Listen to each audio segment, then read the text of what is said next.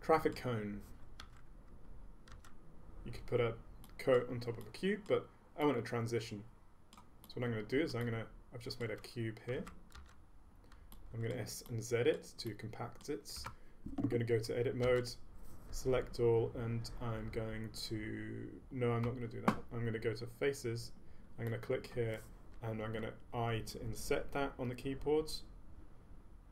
Just bring that down, and then I'm going to select all, then I'm going to subdivide, right click to subdivide, and what I'll do is I'll make this quite low poly. You'll see the concept though, you could make it a bit more detailed. So I've selected what I've inserted there, and right click loop tools. You can install it on preferences. It's in Blender, it just needs turning on.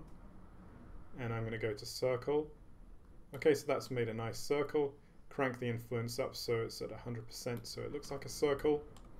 And then I'm going to extrude a bit, and then I'll scale in a bit to give it that little bit of a chamfer with a traffic cone, and then I'll scale it up, and then I'll scale it there as well. And you could fiddle around with the proportions if you want, because the proportions on this are not good. Don't finish your objects unless they're cartoony, you know, with really bad proportions. It just looks terrible, you know, so always think about the proportions in the real world, okay? Because it's so lazy to do that, in my opinion. You may disagree.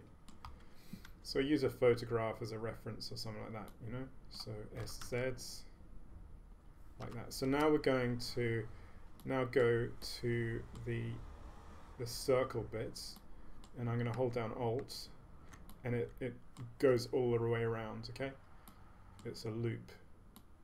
Can you see that? I'll take that to wireframe there. And I'll do that again, Alt, and it goes all the way around. So when we start, if we made this more complex, now we've got a nice topology that we were able to, you know. So I'm holding down Alt, it's going all the way around with the faces the other direction. And then I'm going to do this one with edges, and I could say GG and move it in and out.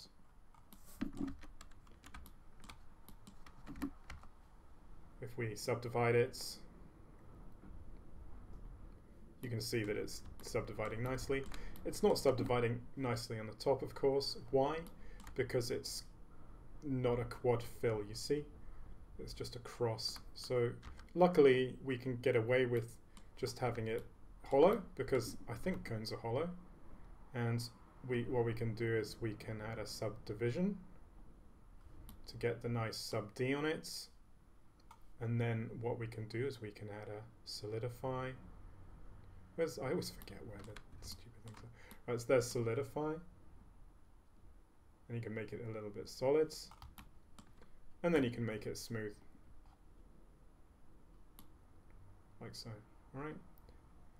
The fact that it was covered at the bottom, we can actually take this off if I want to make the topology. Oh no, that's okay. Sorry, it's just. Alright. And then you could, it's quite a nice, good topology now, and then you could 3D print that out, etc., etc. Okay, it is a bit bent at the bottom. We could rectify that by just getting that.